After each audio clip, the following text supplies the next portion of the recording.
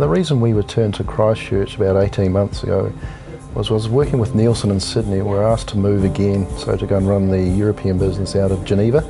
And as a family we decided that we'd moved far too many times, so we said if we're going to move once more, let's move to New Zealand. So we've been away from Christchurch ever since, it's about 25 years now. I see a really exciting future. I just love the fact that this rebuild, we've got such an innovative culture here in Canterbury, so taking some of those innovations that we create here and taking those globally I think is fantastic. The future's so bright here in Christchurch, the amount that's going on with the rebuild, as I mentioned before, technology and innovation. Canterbury's a big technology focused area, so I think if any technology companies come to Christchurch and learn off some of the most innovative thinkers we have in the world.